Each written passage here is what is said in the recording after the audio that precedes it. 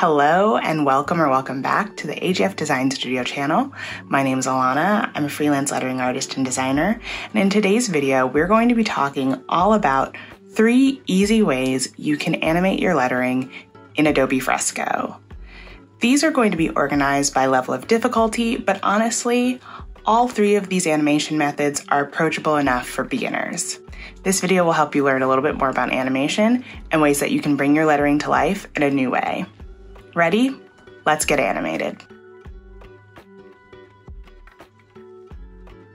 So this first level is going to be something of a staggered appearance. So that means that each one of these words will pop up onto the screen separately. So before you start animating, I'll always recommend duplicating the layer that you want to animate. So in this case, it's going to be the layer that has my lettering on it. I will always duplicate this and then just turn one off. And that's just to have one layer for safekeeping, because once you apply motion to a layer in Adobe Fresco, it cannot be undone. So from here, we're going to go to this bottom right-hand corner, which is our motion panel, and you'll see your timeline pop up at the bottom. So like I said, we're going to be doing sort of a staggered appearance animation. So I'm going to need to start with a blank frame, and I'll do that by pressing the plus sign icon. And then you can just press, hold, and drag over your frame so that it's in the number 1 position. Every frame will be numbered so you'll know where you are in your animation timeline. So my first frame, I want it to be blank to start. Now, this will be my final frame where all of my lettering is full and the whole phrase is spelled out. So what I'm going to do is I'm just going to tap this once. I'm going to hit duplicate frame. This ensures that I have my full spelled out phrase for my end frame, and then I can start working from my second frame to start doing some edits. So the basic idea for this is we're going to be using our selection tools, specifically our lasso. And I like to use the lasso tool because you can just draw onto your canvas around any selection that you want to make and easily remove anything. So once your selection is highlighted with the little marching ants going around it, a secondary menu will appear at the bottom and you can just tap erase. Then tap deselect, and there you go. So now we're just going to repeat this process. So I'm going to duplicate my end frame,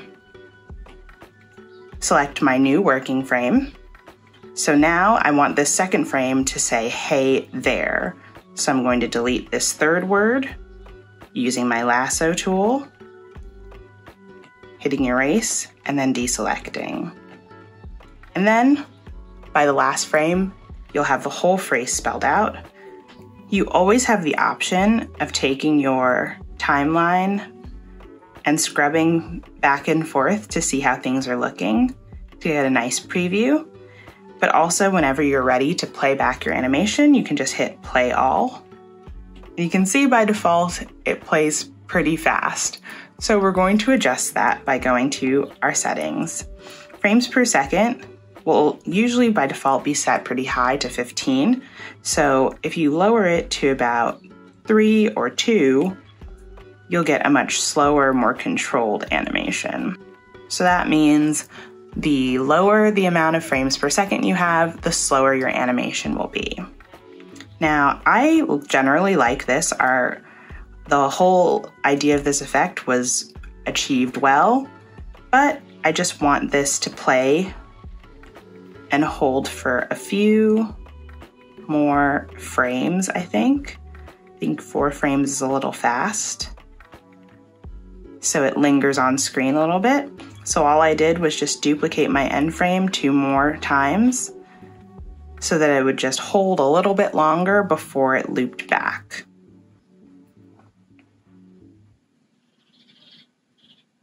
So as you can see, that was super easy, super approachable, didn't take much time at all.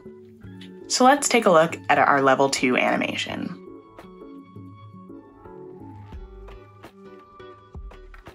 So this effect is one that I like to call the wiggle because it sort of makes your lettering move and dance a little bit.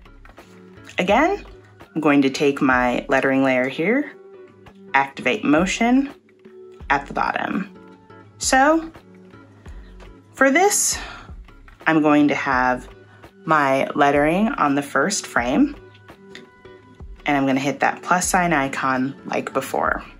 But this time, I'm going to go to my settings tab, and I'm going to toggle on onion skin. What onion skin allows me to do is see a ghost of my lettering from the first frame on this second frame so that I can trace over it. Now, the idea of this effect is to trace over the lettering, yes, but you don't want it to be extremely exact. So you're actually going for a bit of irregularity. You don't want it to be perfect, you just want it to essentially be similar enough that you can still tell that it's the same piece of lettering, but you want there to be some variations because that's what's going to give it the illusion of movement and wiggling.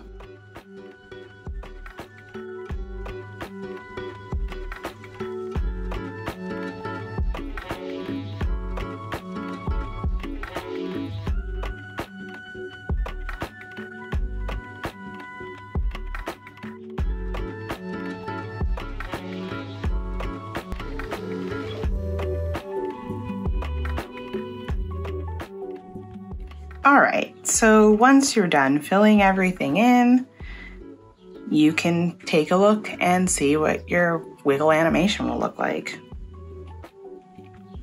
There is enough variation and difference in the letter forms that you can see a sort of movement and transformation between the two frames.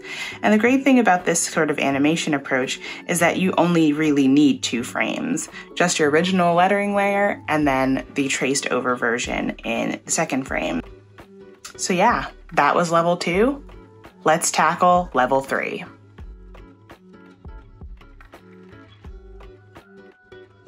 For our level 3 animation, we are going to be achieving what is called a write-on text effect. So basically what we want it to look like is as if these words are being drawn out as the animation progresses.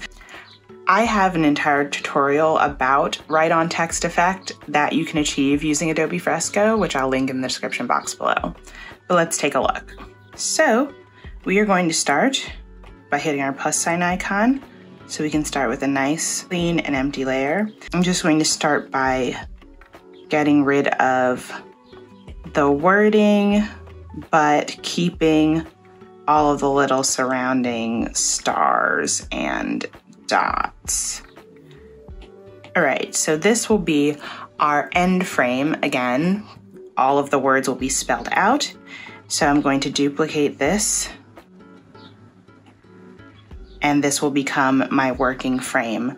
So the idea for this will be to strategically erase parts of each stroke to make it look like it's being drawn out. So I'm going to start by carefully using my lasso tool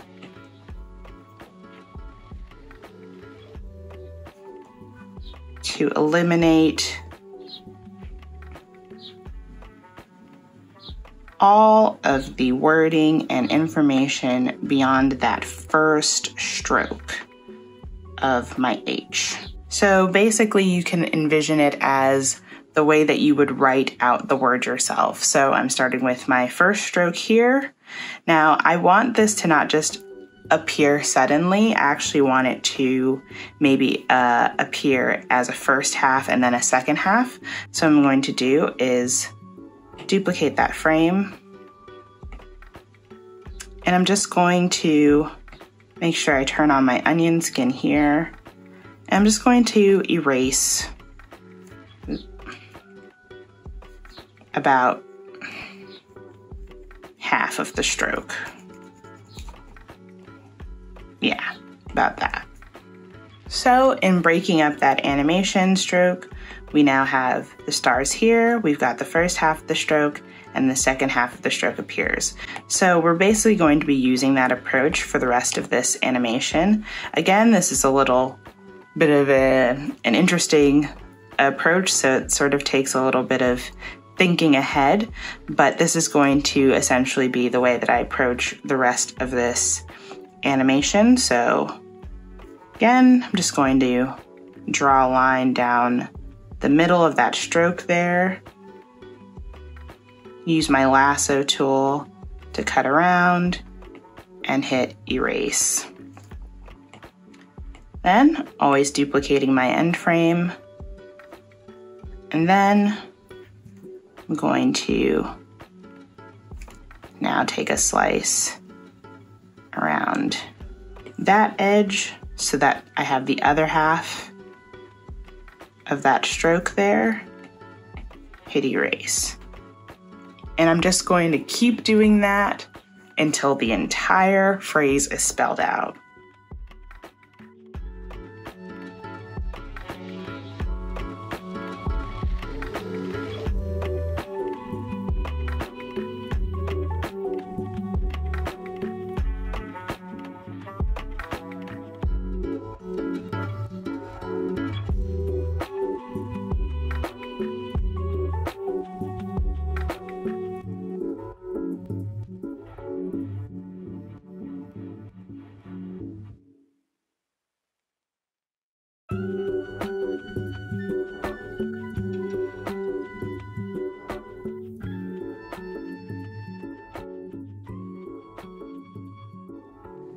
You did it! The cool thing about this one is it'd be fun. You could change your playback from loop to boomerang. So it'll play once forward and then it'll play in reverse, so.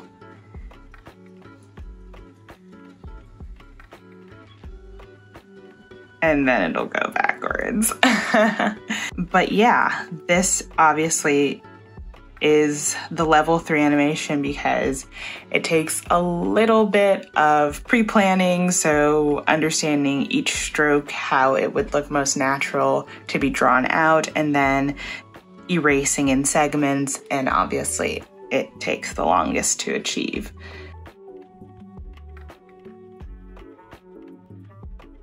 Now, once you're done, you are satisfied with your GIF, you can export and save these.